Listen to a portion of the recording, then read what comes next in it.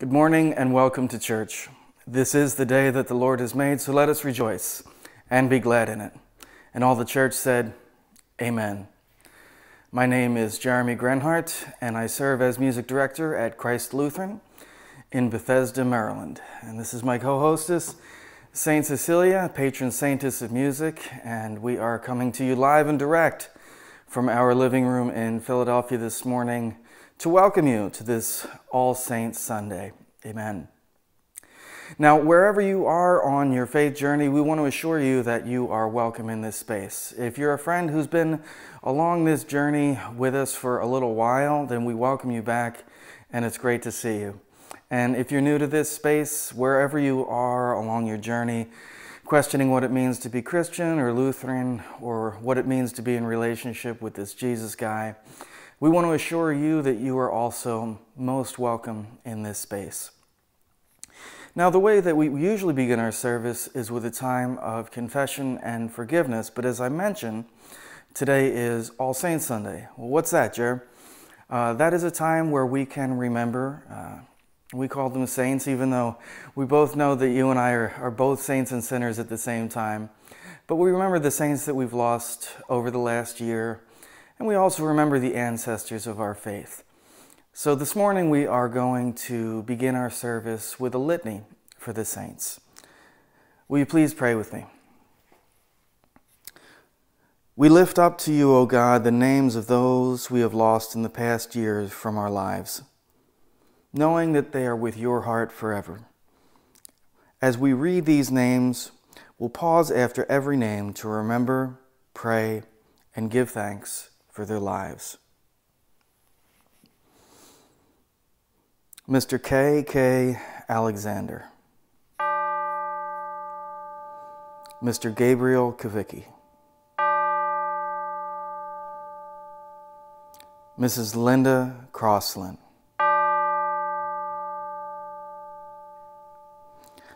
Mr. Anil George.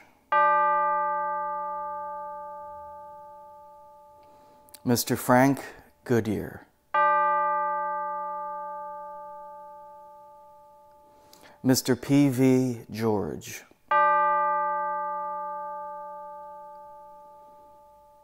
Mr. Bruce Grimm.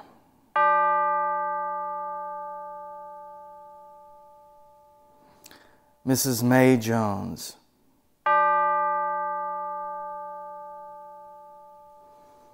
Mr. Harry Knorr.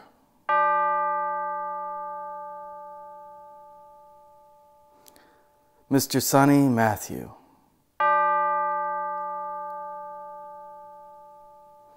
Mrs. Esther Muller.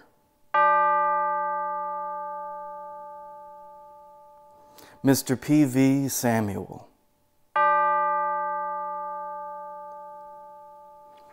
Mr. Kenny Shriver.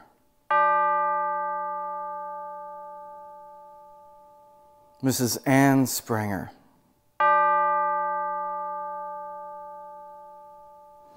Mr. Rich Strickland.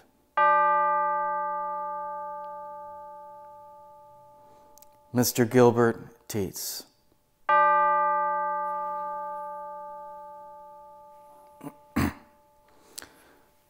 Lord, we celebrate the lives of those we have named, O God, and we lift up many more names in our heart. Family of God, we remember you and we honor you. We know you are with us in the spirit of worship, and you will not be forgotten.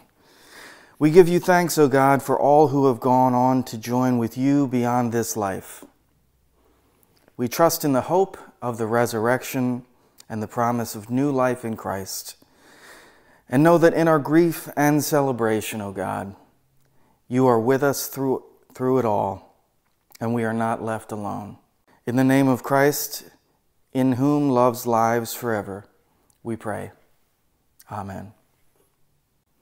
Well, we're going to jump right into the Word today, and we're going to hear Jill to read Psalm 146 for us, and then graciously, one of our cool council members to whom I frequently refer, Lalitha, has agreed to read our epistle for us, so we'll be in the book of Hebrews, and then we will be in the Gospel according to St. Matthew today. A reading from Psalm 146. Praise the Lord. Praise the Lord, O my soul. I will praise the Lord as long as I live. I will sing praises to my God all my life long. Do not put your trust in princes, in mortals, in whom there is no help. When their breath departs, they return to the earth. On that very day their plans perish. Happy are those whose help is the God of Jacob, whose hope is in the Lord their God, who made heaven and earth, the sea, and all that is in them, who keeps faith forever, who executes justice for the oppressed, who gives food to the hungry. The Lord sets the prisoners free. The Lord opens the eyes of the blind. The Lord lifts up those who are bowed down. The Lord loves the righteous. The Lord watches over the strangers. He upholds the orphan and the widow, but the way of the wicked he brings to ruin. The Lord will reign forever, your God, O Zion, for all generations. Praise the Lord. Amen. Good morning, everyone. My name is Lalita John. I am a member of Christ Lutheran Church, and I also serve on the church council.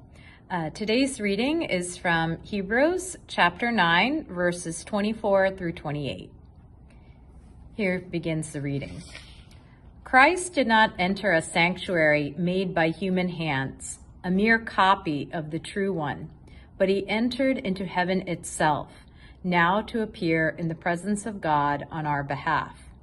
Nor was it to offer himself again and again, as the high priest enters the holy place year after year with the blood that is not his own.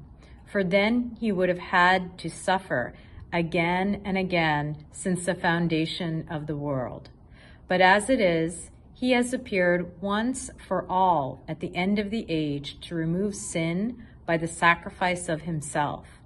And just as it is appointed for mortals to die once, and after that the judgment, so Christ, having been offered once to bear the sins of many, will appear a second time, not to deal with sin, but to save those who are eagerly waiting for him.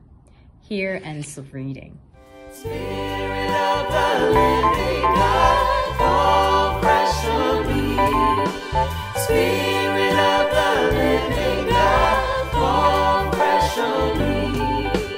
Melt me, mold me, fill me, use me. Spirit of the living God, fall fresh on me. Spirit of the living God, fall fresh on me.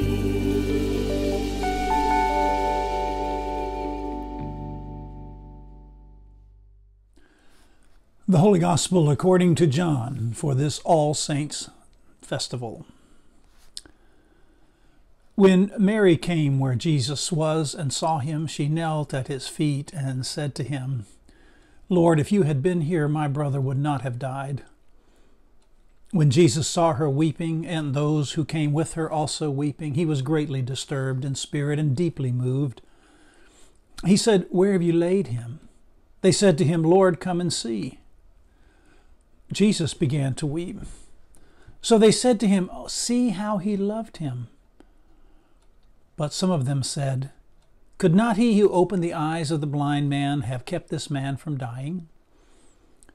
Then Jesus, again greatly disturbed, came to the tomb. It was a cave, and a stone was lying against it. Jesus said, "Take away the stone." Martha, the sister of the dead man, said to him, "Lord, already there is a stench because he has been dead 4 days." Jesus said to her, "Did I not tell you that if you believed, you would see the glory of God?" So they took away the stone, and Jesus looked upward and said, "Father, I thank you for having heard me. I knew that you always hear me, but I have said this for the sake of the crowd standing here, so that they may believe that you sent me." And when he had said this, he cried with a loud voice, "Lazarus, come out." Then the dead man came out, his hands and feet bound with strips of cloth, and his face wrapped in a cloth. Jesus said to them, "Unbind him and let him go." The Gospel of the Lord. Praise to you, O Christ. Greetings to you, people of God, wherever you might be this morning. As advertised, I am Eugene Kern, and I am happy to be the pastoral presence in your worship today. Transition and change are what I love most about congregation life and ministry, and I most recently served 5 congregations in the Metro DC Synod as a transition or interim pastor.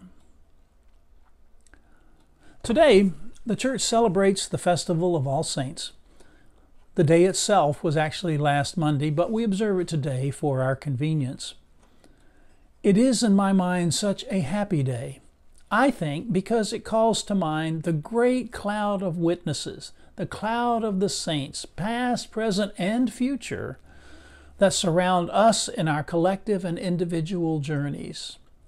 One of the best practices I ever saw in a congregation celebrating All Saints was that as they paused in their worship to remember those who have died in the last year, they also paused in that same prayer to remember all those who had been baptized in the past year. It was a beautiful and memorable way of balancing out and providing a broad, full definition of what we mean by the communion of saints, especially on All Saints celebrations. And I think the gospel for today reminds us, yet again, that what we think of as living and dying are perceived somewhat differently in the mind of God. We see in the story of Lazarus, for example, just as we will soon see in the story of Jesus come Holy Week, that God has a penchant for not letting the dead stay dead. Of all the things that we know about our Lord, our God, this is probably the most telling, the most transformational and hopeful thing we know. That what we think we know about death does not negate what God apparently understands about life. Lazarus is at least a precursor who puts flesh on the bones of the notion of life after death. It's true, the story of Lazarus is not a story of resurrection. He is restored to life, and presumably one day down the line he does finally die. But his restoration to life kindles our own sense of adventure and hope, that our own hoped-for resurrection just might be something like Lazarus' restoration to life, that what we think will be the end of the reality that is us may just in fact be a beginning of life, not unlike the unlikely assemblage of earthly elements that preceded our births. And this experience, as ill-defined and hard to pin down as that is what gives us hope and joy this day of All Saints, because we are all in this together. The year my father died, he died in the heat of the August summer. His death was the first to touch my life in a significant way. I remember those days and weeks and months after his death as I sort of made my way through the new reality of the world without him in it, until I found myself in church Thanksgiving Eve, where I was preaching at a community service. The Lutherans, the Methodists, and the Baptists were all there. I found myself following the cross down the center aisle during the procession. And for reasons I can't explain fully, it felt odd. Here we were gathered to express thanks, gathering under a first-century symbol of death. But if that procession gave me pause, the Apostles' Creed brought my night to a standstill. I believe in the resurrection of the body. Wow. There it was. The words you, I say every week. But suddenly, for me, I was saying these words out loud with many people I did not know, that I believed in the resurrection of my dad. I got choked up. I couldn't speak for several moments as I pondered in a new way for the first time the wondrous mystery and incredible promise of this faith that we hold. In another place and another time, you and I might have a good reflection on what precisely our church means by our profession of a resurrection of the body.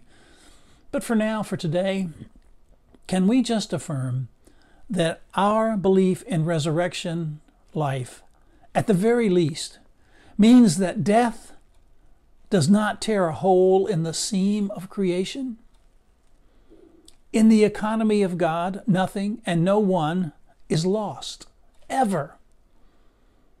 And this is why I say that All Saints is such a celebration, because all means all. We leave the ultimate mysteries to the keep of heaven and live confidently that we belong. And in the meantime, we are free to live as people of grace and hope in the world, as people who work for good and who strive for justice and try to renew the face of the earth. So, if you can, get your vaccine and your booster. Don't parlay in stupid. Try to be as vital a force for good in this world as you can be. Trust science. That's where we see God most clearly. And God would be seen. And God would be present with you. And remember that while the history of the world is always written by the most powerful and the most successful and the most wealthy, heaven uses a different yardstick: the treatment of the poor. Great is the government that holds the care of the least as its top priority. Wise are the people who understand that in the rising tide that lifts all boats, a rising lifeboat is not adequate housing for anyone. And prepared is the world who understands this planet, the one we call home, is in peril. And everything we know, we are, and we have comes from this earth. If all of this seems a bit much, if our ability to manage all of this feels frayed, look at the record and remember that just when things seem the most impossible, when it seems like darkness has won the day, God always does a new thing and comes resolutely to offer us a restoration to life. Today, as you remember those you have loved, those who have died, think too how their life goes on in you and through you, how in their living, your living was shaped. And then in turn consider how you might do that still for those you know and the world in which we find ourselves. May God bless you and give you strength for the journey and joy in the faith of our Lord. Amen. Well, thank you, Pastor Kern, for both a kind and thoughtful message. We hope that you will be back with us in the virtual pulpit again very soon. Amen. Well, let's do this together. Let's sing For All the Saints, and then Taylor is going to move us into the prayers of the people.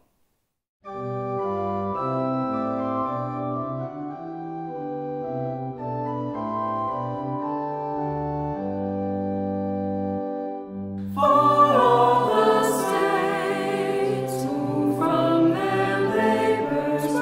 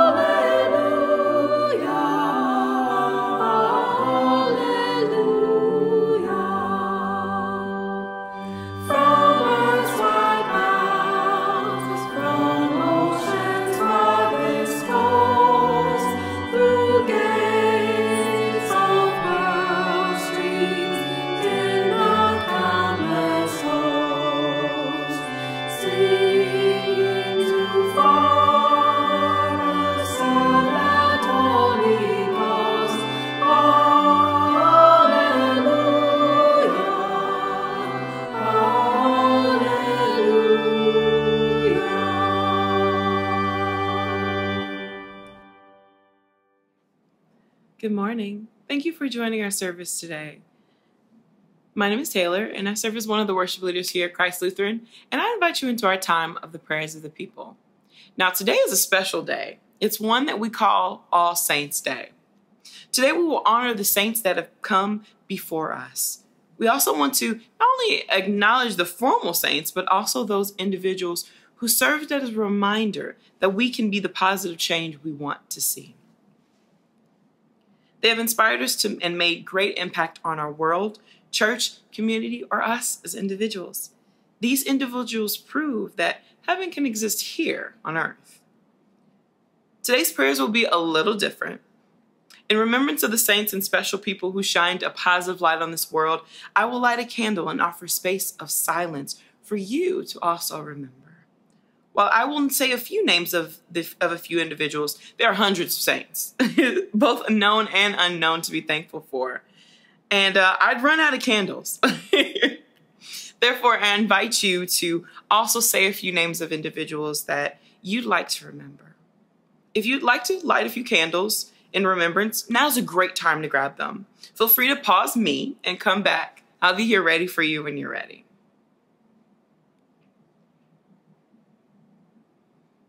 All right, ready?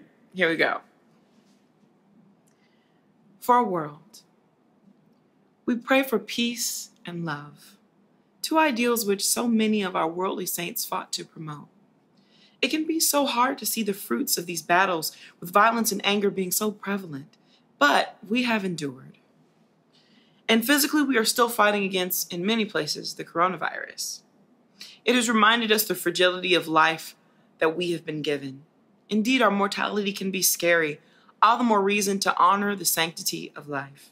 In the moments in which we feel overwhelmed by the darkness our world may contain, your word directs us to be joyful in hope, patient in affliction, and faithful in prayer.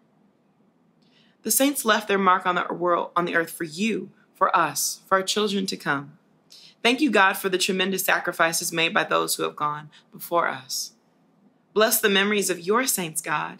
May we learn how to walk wisely from their examples of faith, dedication, worship, and love. Lift up more world leaders dedicated to bringing your will all around the world. Help them to make the decisions that reflect compassion and wisdom all over the people that they lead. Lift up those entities, missionaries, organizations, and corporations that exist to help and serve others. We thank you for their fervent dedication and service. We remember world saints like Nelson Mandela, Mahatma Gandhi, Martin Luther King Jr., Mother Teresa, St. Augustine, just to name a few. Please take this space to remember more saints that come to your mind in which you are thankful.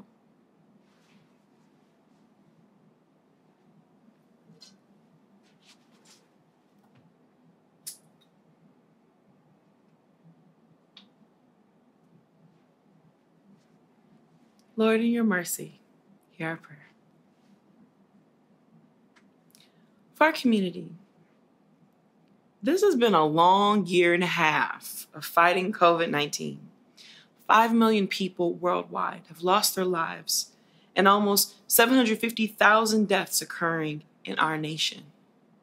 It has undoubtedly changed our lives forever.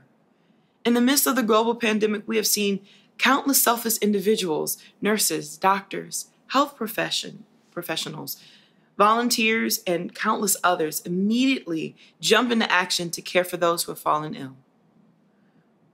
We lift up those who have lost their lives fighting COVID and those still on the front lines. Bring us together, Father. Help us to do the things that protect ourselves and those around us. Remind us just how connected we are. We thank you for the community entities that exist to serve others, such as hospitals, churches, nonprofits, shelters, and community centers, and the individuals who ensure their operation. Show us how to be selfless and kind to others, oh God. We thank you for civil servants who also serve you, Lord, and attempt to advance your kingdom here on earth. Change is hard, but it will come when people speak your word, your truth, outside the four walls of the church building. This action transforms the world into your church and people into prophets.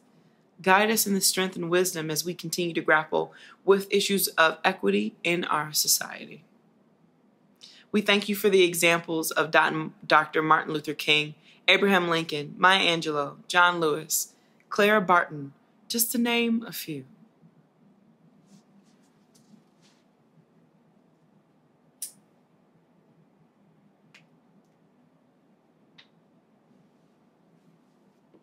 Lord, in your mercy, hear our prayer.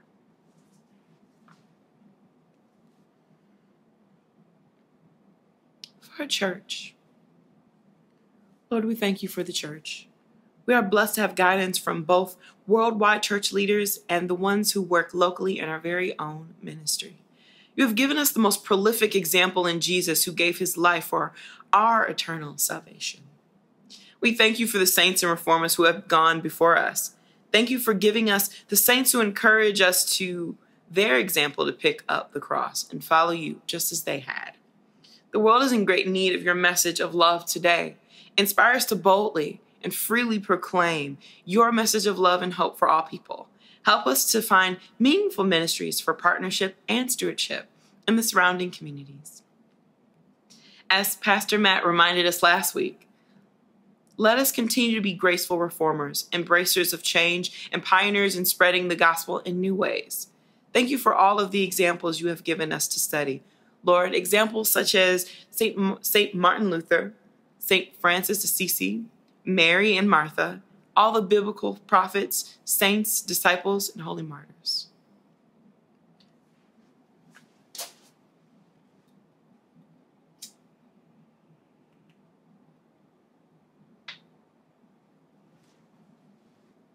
Lord, in your mercy, hear our prayer.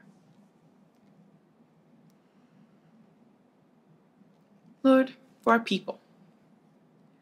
Lord, we thank you for the example of the saints and individuals who have stayed on your path to help usher our world, community, neighborhoods, and us as individuals closer to the vision you see for us. Lift us everyday people who are saints, our teachers, public servants, volunteers, those who seek truth and righteousness, the peacemakers. May we inherit the kingdom of heaven. Let us also do our inner work, that we might achieve positive outward change like the saints before us. Let us conform in your image, O God, and devote ourselves to seeking you, your will, in all that we do. We are also entering that time of the year when it's getting colder. The holidays are coming, and for some, the winter months may resurface some difficult feelings, especially if this time around family members and friends so many memories have been built around aren't necessarily with us. If that's the case, we pray for mental fortitude to navigate the feelings this season may bring. And we pray for those we have lost this year and before. We pray for those who mourn. May you be comforted and surrounded by compassion and love. I will light a candle in fond remembrance of my mother, Valerie Chapman Lee, my grandpa, Charles Chapman, my aunt, Nicole Chapman, and my childhood pastor, Dr. Anthony Shipley.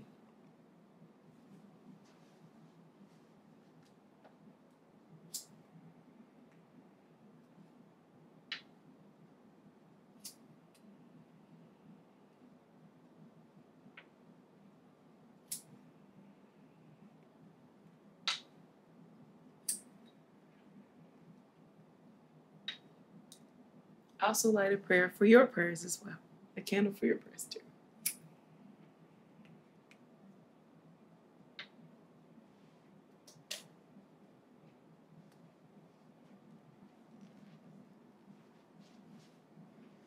During this time, I'm going to offer a virtual spiritual space for the prayers of you, the people. Please feel free to take up this moment to offer up any prayers you might have, aloud or silently, to God.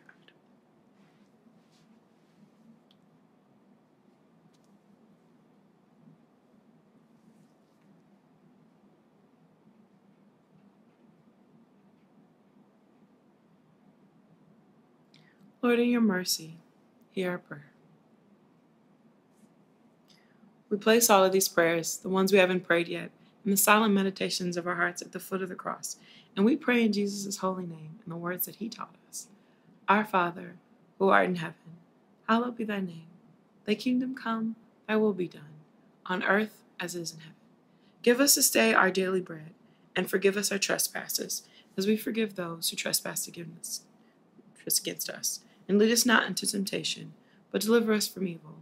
For thine is the kingdom, and the power, and the glory, now and forever.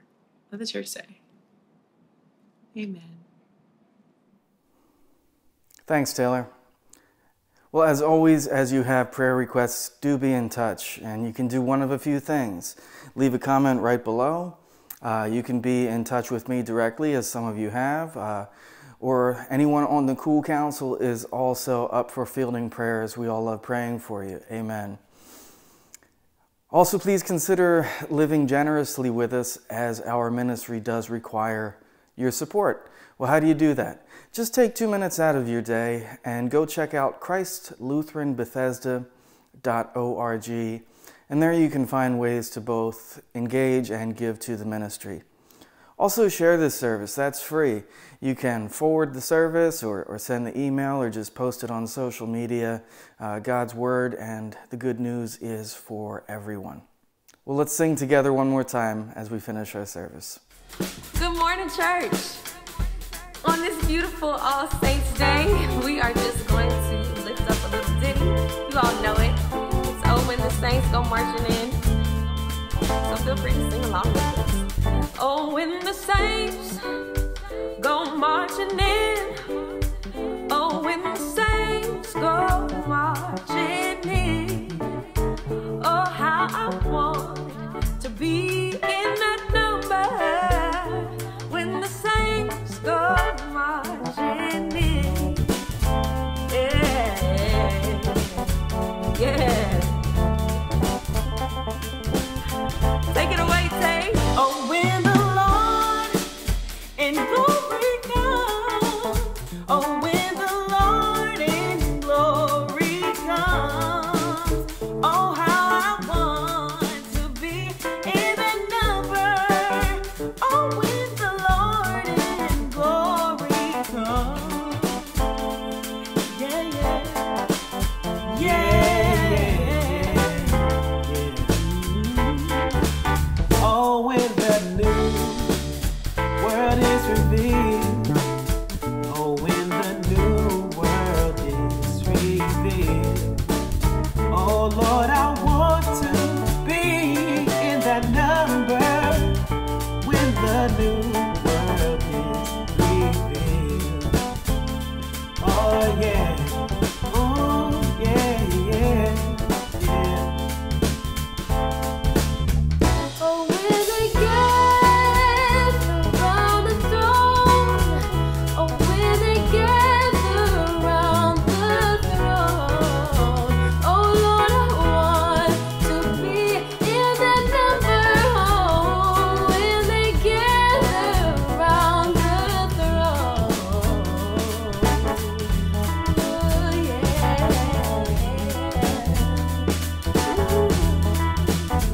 Oh, when they crown him King of Kings. Oh, when they crown him King of Kings. Oh, Lord, I want to be in that number.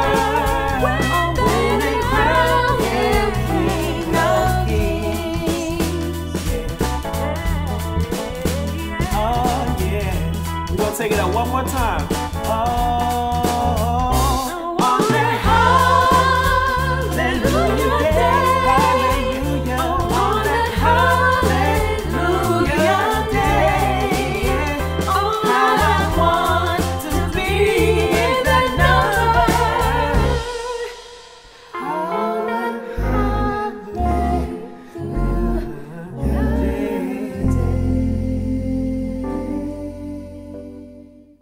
And people of God, as we go forth from here into our work week, into our home lives, having remembered the saints who have passed before us, please receive this benediction. The Lord bless you and keep you. The Lord's face shine on you with grace and with mercy. The Lord look upon you with favor and give you peace.